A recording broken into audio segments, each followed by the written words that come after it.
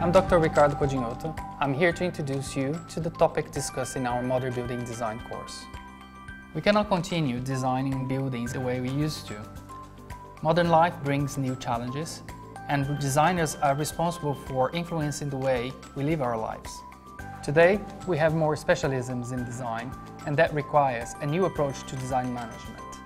A new profession is emerging, the design manager, playing a central role in the development of projects. Traditional ways of educating and training professionals has to adapt. It has to be integrated with industry.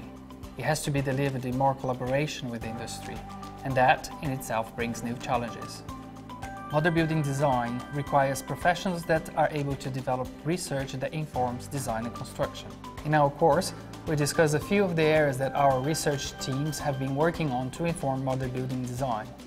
We also discussed the challenges that humanity is facing.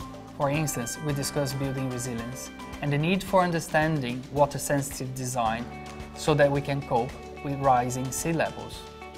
We also introduced the impacts of the energy crisis and strategies for creating low-carbon building design.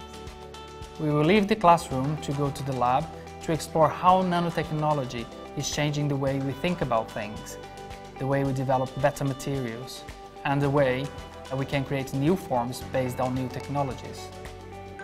In this digital era, we discuss how building information modeling through technology is helping us to integrate huge amounts of disconnected processes, people, and information, and how design can be better integrated from its inception.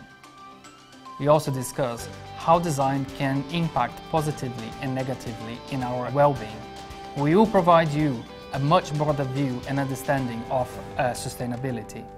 And that is what modern building design is, in our view.